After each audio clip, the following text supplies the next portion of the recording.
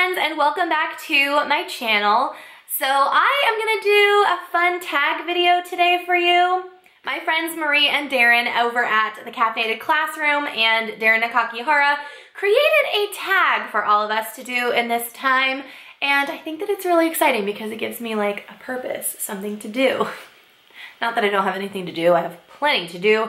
I just want to do something more fun. So anyway, Darren and Marie created this new teacher tag called the Distance Learning Teacher Tag. So I decided to do that today, and I'm going to tag all of you to go ahead and film this teacher tag. Basically, it's like the coolest tag ever. You also may notice right now that it is extra quiet around here, and that is because my son Cash is at preschool. His school is actually open, and so normally I would keep him, but I had an abundance of things I need to get done today, and I would not have been able to do them if he was home, so I decided to take him to school. He's having fun there. It's extremely clean. There aren't a ton of kids going right now, so it's very low-key, but I decided that I really needed him to go today so that I could get some things done. But anyway, I'm gonna go through the questions. There are 11 questions, and that was a wet cough, I'm fine. There are 11 questions, and I'm just gonna go ahead and dive right into them. All right, question number 1. What is your current teaching status? Distance learning, off, etc.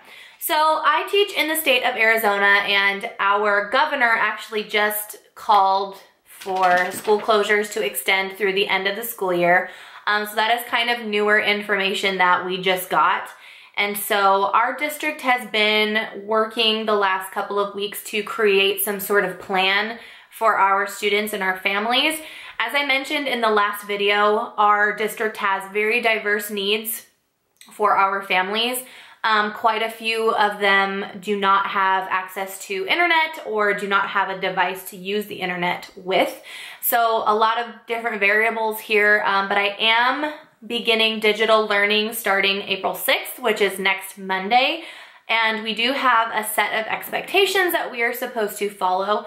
There isn't a specific question here that addresses that plan, so I think I might address that in another video, just explain to you guys what I'm doing, what my expectations are, just see if they're different than yours. But basically, I am completely off. I am still being paid, which is a huge blessing, and I am expected to work or be available for work between the hours of 8 o'clock and 4 o'clock in the afternoon. So that is what my distance learning kind of looks like. And like I said, I'll explain a little bit more in another video, but that's what my current teaching status is. How long is your school out? I kind of already answered that. It has been changing day to day, but we did get the official Arizona schools are closed until the end of the school year. So with that being said, I probably will not get to see my students for a while. Once we are clear to move about the country, I will reach out to each one of them and see if I can't put together some sort of like meetup so that I can see them again and give them proper goodbyes. But it is kind of nice that I'm on YouTube and a lot of my students watch, so I do get to interact with them online, which is great. What is your best distance learning teacher advice? I would just say to keep it simple and keep it reasonable. A lot of our students are not able to engage in learning all day long. A lot of them, at least mine, have to wait until their parents come home from work because they are essential employees. And so a lot of my students cannot do anything until the evening time. So I want to be able to provide them with things that will extend the learning of what they've already learned in class and just more of like a practice. So I would just say simple and minimal. I mean, I don't want to assign them with, you know, an assignment per day rather than, you know, a couple things here and there in the week that just extend their learning, more for like practice. So keep it simple and basically short and sweet. What is your favorite social distancing snack? Lately, I have been eating a lot of cottage cheese with my mother-in-law's homemade salsa mixed in and like dipping chips in it. That's just kind of been my go-to. Like at least once a day, I'm going to that snack. But that's pretty much it. Other than that, I'm eating a lot of avocado toast, and I've been really craving like Thai food, but it's really hard to get my hands on. So I've been kind of, you know, getting what I can here and there. But chips and salsa with cottage cheese in it. It's like a little oomph for your salsa. You know, you get a little protein in there. It's kind of good. Have you picked up any new skills? One new skill that I've picked up has been patience. And patience for toddler things. As you guys know, I have a 2-year-old at home, and so I have had to learn a lot more patience with a younger child. I'm used to like teaching 3rd and 4th graders, so it's usually the ages, you know, 8 to 10, and I'm home a lot more with my toddler in the last couple of weeks, and so I've really had to learn more about dealing with a toddler and speaking his language, which is definitely a new skill, I think. So does that count? Yes, I think so. What are your Netflix recommendations? You guys, I'm totally into the Tiger King. It starts out really weird, but I promise you if you keep watching it, it gets really interesting. I haven't been watching a ton of Netflix only because I've been playing The Sims a lot in my free time. When my son is napping and at night when he goes to bed, I totally play The Sims. And it's very ironic because I'm playing the Strangerville pack, which is where you basically like find a vaccine for this like terrible sickness that was released in the world, and you have to save the world by finding a vaccine. I find it very ironic, but it is really entertaining. So I don't have a ton of Netflix recommendations other than the Tiger King. I think it's great. But if I could recommend like something else, I would say if you have either a computer that can handle it or like a PlayStation or an Xbox, get The Sims. It's kind of fun. You get to create life that isn't in lockdown, and so that's been really entertaining. Question 7, what habits have you picked up? I've actually picked up some really bad habits. Before this closure, I was doing a really good job of getting into the gym 4 days a week, and I haven't really been working out, and I have a home gym. I have no excuse other than I'm just not motivated to work out.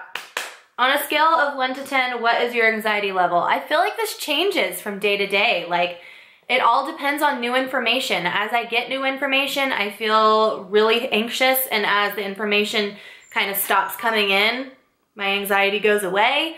I wouldn't really say anxiety, more over like stress. When things don't work the way I want them to, or when I can't figure out something technology-wise, it really stresses me out. But I would say anxiety level kind of just fluctuates throughout the days. Can you guys hear my dogs whining? They're like, okay, back to the questions. What is your distance learning OOTD? Well, I got a little bit more dressed today than I normally would because I am filming some videos today for my coworkers and for my students. And so I got a little bit more put together than normal, but usually it's like no makeup, a sweatshirt, a pair of shorts, and my slippers. But I'm wearing a teacher tee today, so that's positive.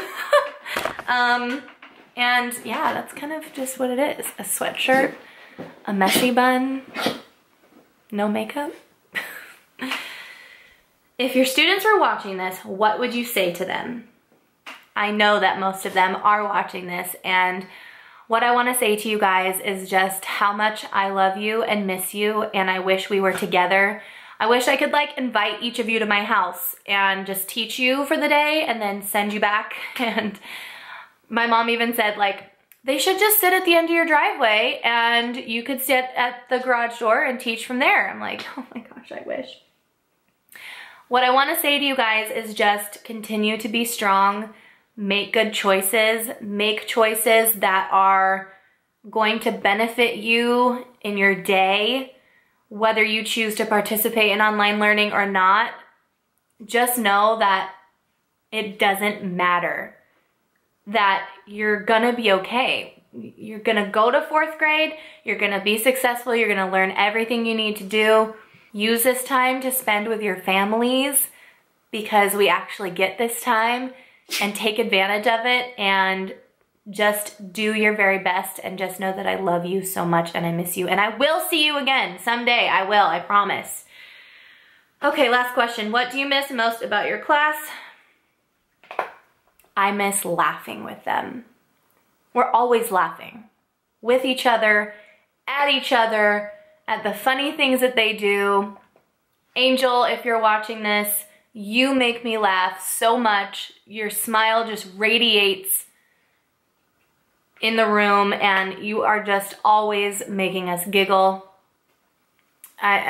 All of them, I mean, truly, like, they are the funniest little humans I've ever met, and they totally get me, and they laugh at my jokes, and, you know, if they don't laugh at my jokes, that's okay.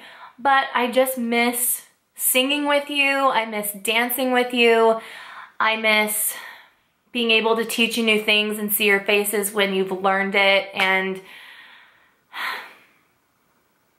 I just miss everything about that. I miss our friendship and our relationships, and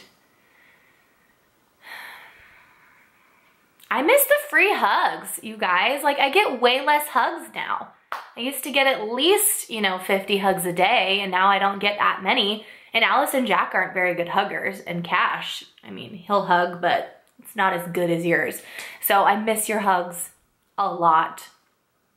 And your faces, I really do miss you. Okay guys, so those are the 11 questions in the distance learning teacher tag. Hopefully you enjoyed this video and it wasn't too long. I'm going to put all of the questions down in the links below, so if you're interested in doing the tag, please tag me in it. I want to see how you guys are doing at home in your distance teaching, and if you aren't here on YouTube, then share something with me on Instagram.